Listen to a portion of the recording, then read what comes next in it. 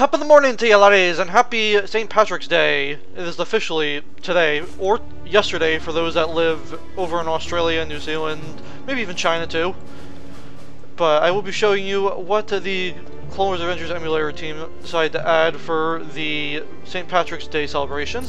If you go to the store, they have the St. Patrick's Clone Trooper with the helmet, the armor, the boots, and the gloves.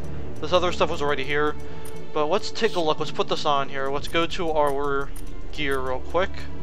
And we'll easily put it on because it's the newest stuff that we got. So, put that on. Oh, that on. That on. And this on. Personally, I like the color green and I like all the colors in the helmet. What is it? There's blue, green, yellow, gold, orange, yellow, green, blue. Yellow, green, and orange are all colors I personally like. And if you're wondering why my lightsaber is like this, it's because I tried to equip it while on the mount, and then I unequipped it, and then this happened. So I have a very big purple lightsaber hanging out of my pants for some reason. And I like how they also added in these green, or not green, these white.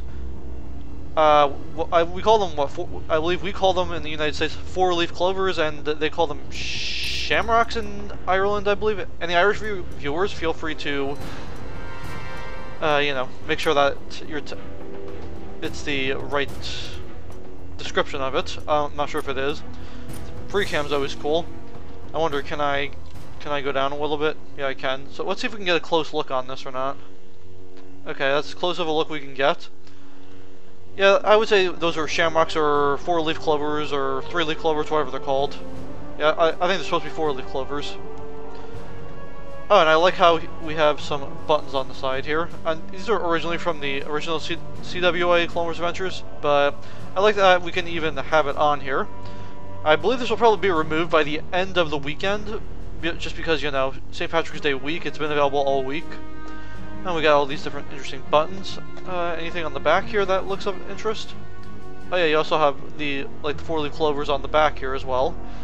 Okay, so other than that, looks like that's will be the update that they added in. Thank you all for watching. Oh yes, and also forgot to mention, if you look at the bottom here, you also have some what do you call it? You have very colorful boots on the bottom. Too bad you can't really get a good view of them.